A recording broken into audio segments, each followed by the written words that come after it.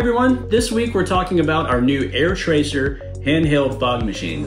It's been a challenge over the past few years to find a good fog machine that's both cost effective, doesn't leak, or doesn't use harmful materials. Corbett Lunsford did a great rundown on some of the history of the devices we've used over the years, starting out with the titanium tetrachloride puffers. Yeah, that turned out to be a harmful substance that we could no longer ship, so that became out of the question. We then began to play with some other options that were out there. There were some oil-based foggers that we tried. Some of them broke during shipping, and so it just didn't have the quality that we wanted to put our name on. And so then we ended up for a while with the Tiny S, which we still have, and it's been a great product for the past 7 or 8 years. It doesn't leak. It holds up. I've been using mine for the past 7 years and not had any issues. Problem is, it's $1,000, so they're pretty expensive. So that's been a barrier for a lot of people that have been trying to get a tool like this. And then there have been some low-cost tools that have popped up from other manufacturers that have shown up on Amazon and things like that.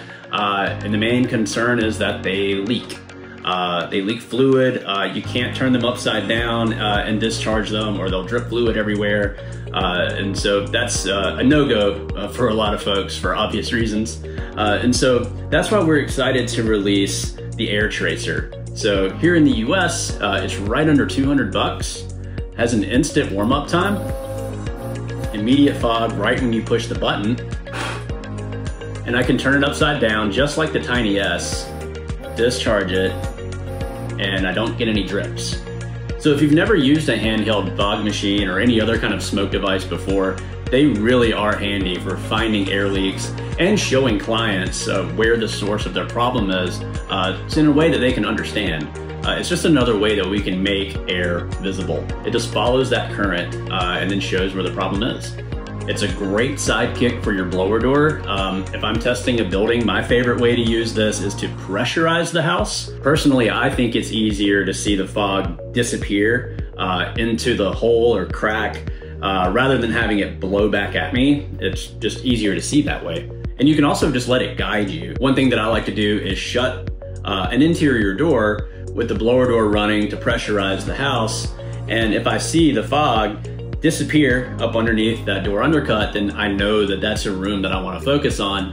There's some leaks leading to the outdoors there somewhere that I can hunt down. And so one cool thing about the air tracer is it comes with this little attachment on the nozzle. It's a plastic tube with a little microphone end, and it just allows you to put that fog right on the ground, and it can kind of hover on top of a surface. So this is great for going along really fine cracks, maybe at the bottom of a wall. It's also handy for finding duct leakage. So if we hook up a duct tester to a duct system and depressurize it, then from the outside of that duct system, we can go around with this little end and put some fog and see it disappear into where the leaks might be. And we realize that a lot of times when these are used, it might be in areas where there's poor visibility, like up in an attic or down in a crawl space or basement. The nice thing about using theatrical fog is that LED lights reflect off of it really well. So if you have an LED light shining on it, you can see it a lot better. So we have made a little attachment that you can clip on to the air tracer.